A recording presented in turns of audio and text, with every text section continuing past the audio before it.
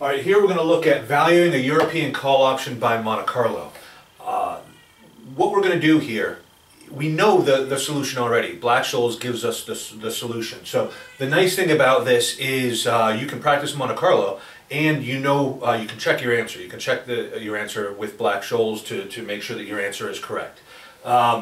Good. So, and this will give you a little bit of understanding of what goes into Black-Scholes. So if we're going to value the European call option by Monte Carlo, and like Black-Scholes, we're going to assume the stock price follows a geometric Brownian motion. So that assumption looks like this. So this is saying that the stock price, changes in the stock follow this stochastic differential equation. This is known as geometric Brownian motion. This is mu, the drift, stock price at time t, and for a very small change in time. And then this is our random component, the change in a Brownian motion. Brownian motion, the characteristics of Brownian motion we're going to use, of course, is Brownian motion is at time 0, the Brownian motion is equal to 0. The difference, the Brownian motion at time t minus the Brownian motion at time s, is distributed normally with a mean of 0 and a variance of t minus s. So we're going to use that fact, characteristic of Brownian motion. So here's the drift component, and this is the random component of the stock prices. Now, the first thing we need to do, if we are going to value an option by Monte Carlo, is we need to know the distribution, or how to express the stock price at time t. So in other words, what we're looking for first is, big T being the expiration of the option, is the stock price, the description of the stock price at time t. Keep in mind, because this is not an American option, we can't exercise early. So we don't particularly care about the path that the stock takes until time t, just what it is at time t. So, in other words, if we were to do a path-dependent option, like a American, Asian, these types of options, we would actually need to simulate, paths. However, here we don't need to simulate the path. We just need the price at time t, stock price at time t. So given this assumption, the way we can get the stock price at time t is actually an application of Ito's lemma.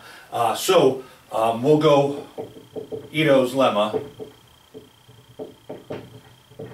Now, informally, I can write Ito's lemma in such a way. So say f is a function of x sub t and t, so some stochastic process xt and t, then I can informally write the change in f is equal to the partial derivative of f with respect to t dt plus the partial derivative of f with respect to the stochastic process xt dxt plus 1/2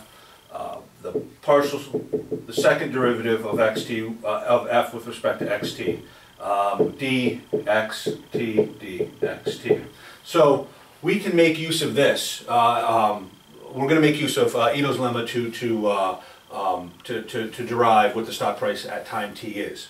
So in other words, what we can do is, instead of fxt, let's take some function y is is a function of st and t equal to ln s sub t. So assume that's my function of the stochastic process. Then we can find, using Ito's lemma, take the derivative of y here. Now this is just a function of st, so this term is 0.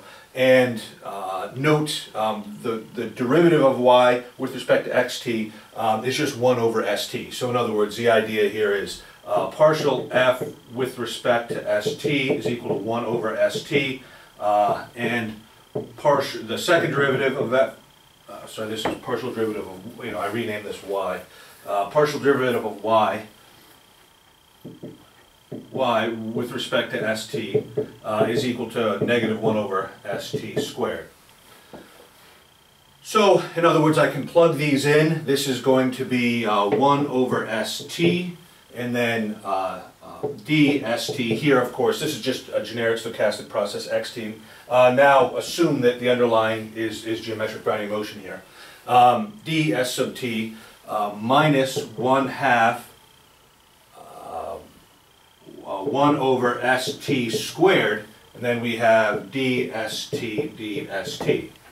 Now what I can do is I can take this and plug it into this equation here, and what that's going to give me, this is equal to, I'll just rewrite it here. So what this is going to be equal to, I can plug dst in here, and this is going to be mu st dt plus sigma st dbt minus 1/2 1 over st squared, and then we have the product of two of these. Now, what I'm going to make use of here, and what you definitely don't have to worry about, but if you want to go into studying going a little bit deeper, you can prove these. But the idea here is that dt times dt is equal to 0, dt times dbt is equal to 0, and dbt dbt is equal to dt.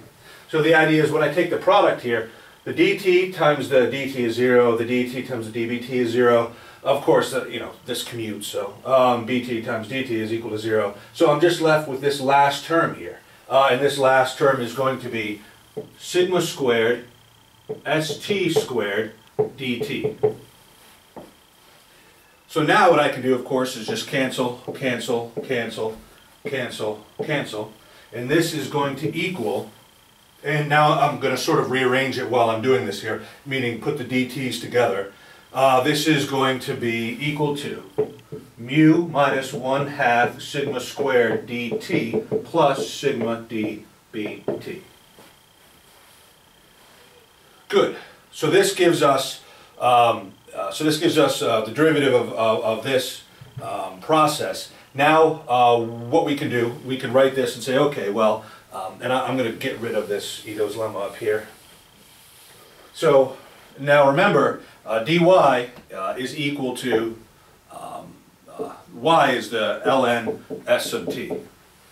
So then ln s sub t is equal to mu minus 1/2 sigma squared dt plus sigma dbt. So now the idea of this is I can integrate this from 0 to t. So I'll erase another line here. So taking the integral from 0 to big T, so big T being the expiration of the option, of ln s sub t, d ln s sub t, is equal to integral from 0 to big T mu minus 1/2 sigma squared dt plus integral from 0 to big T sigma big T sigma dbt. Fundamental theorem of calculus, this is just going to equal ln s sub t minus ln s sub 0 is equal to, now the idea is this is going from 0 to t, big T, so this is just going to equal mu minus 1/2 sigma squared big T. And again, using the principle that at 0, the b sub 0, the geometric Brownian motion is 0, then this is going to be plus sigma bt. We're almost there. We almost have s sub t here. So now I can just, I'm going to move ln s sub 0 over to the other side, and then I'm going to raise both sides of the equation to by e, so e to the power of each side of the equation. And that's going to give me s sub t is equal to s sub 0 e. Remember here all I'm using e, of course, e ln s sub t is equal to s sub t, right? E being the antilog. So this is going to be mu minus 1/2 sigma squared t plus sigma bt. So this is what we want.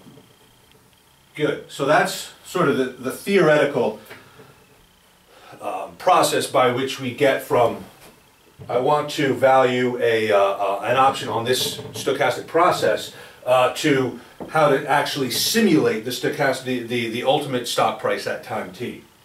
So now, switching to the practical, how do we actually simulate this thing? Well, one, notice that in a complete market we can replace this mu with r. So one of the things here is now when we're moving to a complete market valuation, we have R here. So this portion to simulate is easy. The only randomness comes in this B, the Brownian motion at time t.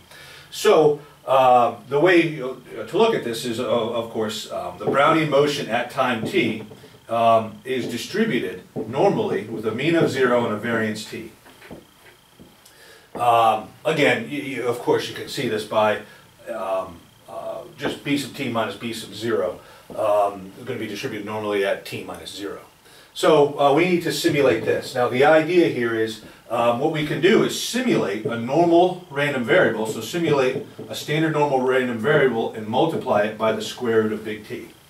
So in other words, to get bt, b sub t, all we do is simulate a standard normal random variable and multiply it by the square root of t. Remembering, I might do the actual implementation of this in Excel and in R, and post it into a a separate sort of screencast thing. But to do this, all you need to use is in Excel, you can calculate a standard normal random variable by just saying NORMSINV. I need the inverse. SINV, and then rand. So this will generate a uniform random, and this will take the inverse of it back to getting a standard normal random variable. NORMSINV. I'm pretty sure that's it. They work mostly in R now. So take this, so all we have to do to get b sub big T and multiply this by the square root of t, and then we have this. Of course, then we plug this in. What we'll do is simulate. The idea is, of course, simulate 10,000, 20,000, 100,000 of these, plug it in, and for every unique standard normal random variable here, you're going to get a unique stock price at time t. So then we're going to get, so let's say we simulate 10,000 random numbers, we get 10,000 stock prices at time t. Then it's very simple. So from that point to actually just value the option via Monte Carlo is, for each stock price at time t, all we do is say find the option payoff. So the option payoff is going to be the maximum of S sub t minus whatever strike price you use in 0. So simulate 10,000 random variables here, that's going to give you 10,000 stock prices at time t. That's going to give you 10,000 different payoffs. And then over all of these payoffs, simply take the average, and that's going to be what we expect the payoff on the option to be. So in other words, take the, calculate this for all 10,000, take the average of that. That's going to give you the average expected payoff, and then you simply discount it back to today. So in other words, what you want to do is something like, the call option value today is going to be equal to e to the negative RT, and it's just going to be the average overall S sub t. So, maybe I'll just write it something like, mean of the maximum of max S sub t minus k in 0. Right? So using a little bit of shorthand, overall, and this of course over all S sub t. And that gives you the call price today, call price at time 0.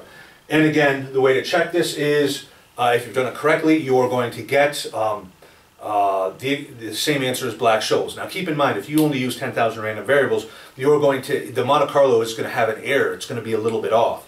So what you should do is calculate the Black-Scholes value, and then calculate the value of the option by Monte Carlo, and then use progressively more and more random numbers. So once you get up to like 1 million, it should be within a penny of Black-Scholes.